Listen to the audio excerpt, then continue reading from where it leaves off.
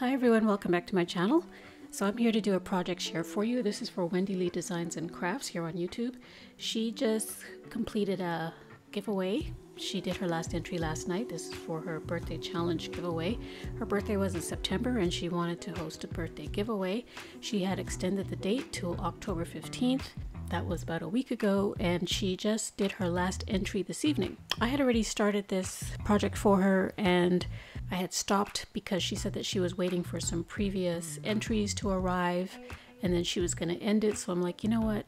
I started this for her. I'm going to finish it for her and I'm going to give it to her anyways. So this will probably be the last entry that she gets. I don't want to be entered into the giveaway because everybody else got theirs on time, but I just wanted to support her channel. She just started it earlier this year and she's already over 1K subscribers, which is pretty impressive. Not even a year on YouTube. So what she is requesting is that you create a craft kit, that you have papers and some embellishments and some other craft supplies that you can use to put together some crafty projects. So she was requesting six 6x6 papers, 2 specialty papers that will coordinate with the 6 papers that you selected, 1 crafty supply, it could be charms, stickles, beads, sequins, whatever, and 1 set of 2 embellishments, flowers, rosettes, things like that. She also wanted you to have an ATC card. That was one of the main requirements for this giveaway, is that you have an ATC card that you submit with all your information on the back, your name, your address, your date of birth, your likes, your crafty style, and your social media information. And as a bonus, she wanted you to submit a shaker, but it wasn't required. You could do it if you wanted to. I've seen a lot of entries that were for Halloween and a few for Christmas. Some were for spring, like Easter, things like that, but I didn't see anybody doing one for Valentine's Day. So I decided that I'm gonna do one for Valentine's Day. So this is what I created for her in front of you. And I use this paper here from Craft Smart.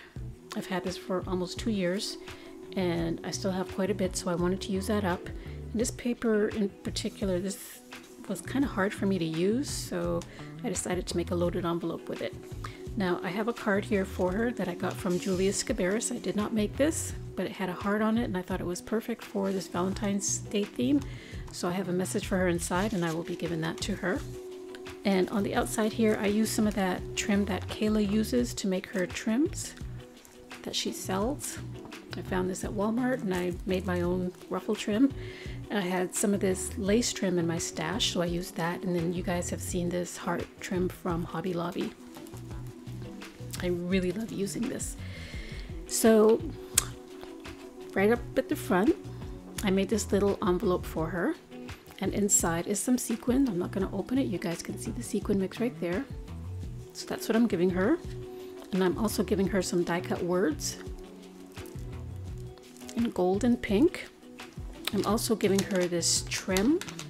I made this little spool from several different layers of this die that I had. Let me show you. This is the trim.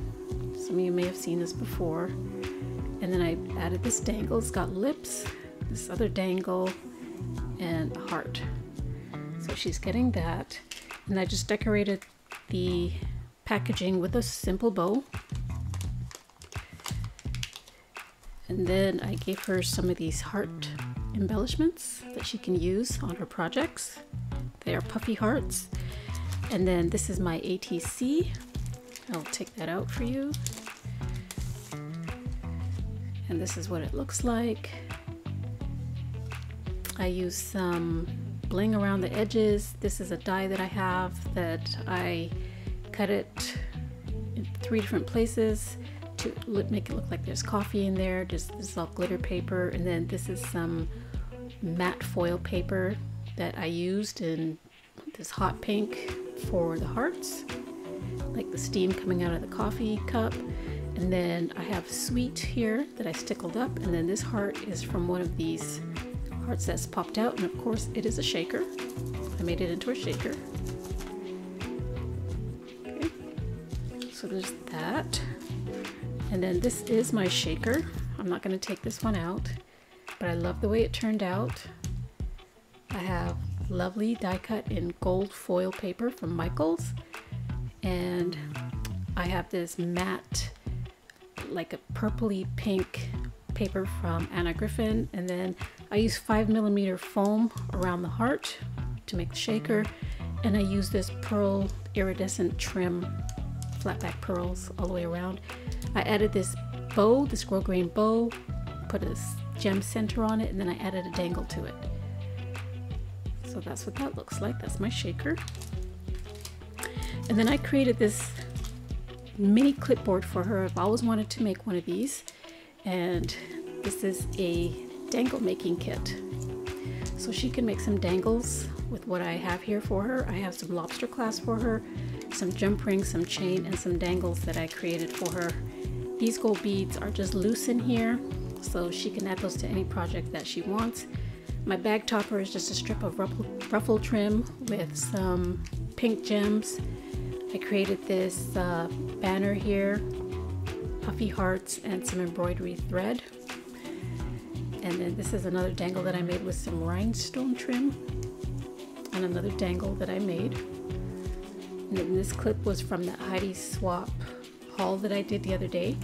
And she can use the back of this or this side. I didn't put my sticker on it just in case she wants to reuse it. She can use either side. And then these are the papers that I had selected for her. Some of them are from Joanne, some of them are from Hobby Lobby, and then the rest of them are from the paper pad. The specialty papers, I use this basil acetate that has this iridescent finish on it.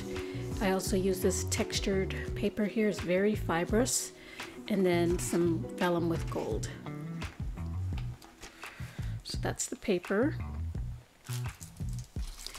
And then I also included some cut aparts from the paper collection, as well as some of these die cut words from Michaels. And then these are my embellishments that I created for her. They are typewriters, and they have, I use different papers like from the collection, and I cut out lovely in gold glitter paper.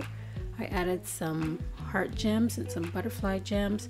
There is some of that pink gem trim going across the top of the typewriter here, some flowers, and I've also added some charms.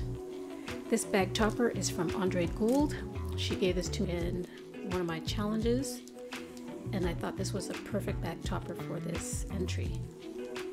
And this flower here, this is also from the Walmart tablecloth. I made a flower. And then I also included these bags. I had found these, I believe at Daiso, if not Dollar Tree, one of those two places. And I have quite a few, so I decided to share some with her. So that is my entry for Wendy. I hope that she likes it. I'm going to leave her information down below so that you guys can check out her channel. If you are new to her channel, go ahead and subscribe and show her some support. She has a lot of videos that you guys can check out, and yeah, subscribe to her channel if you love her content, and tell her that I sent you. Tell her Solocraft sent you, and you can check her out. All right, and good luck to everybody else who entered. I will have more pictures on my Instagram page, so if you guys are not subscribed to my channel and you like what you see, please go ahead and hit that subscribe button. Also hit that bell so you'll be notified of any new posts to my channel. If you have any comments about anything that I have created here, please go ahead and feel free to leave a comment down below and hit that like button. All right, I appreciate you guys watching. I'm so grateful for your support. I hope everyone is doing well, and I hope that you guys will have a great day. See you on my next video.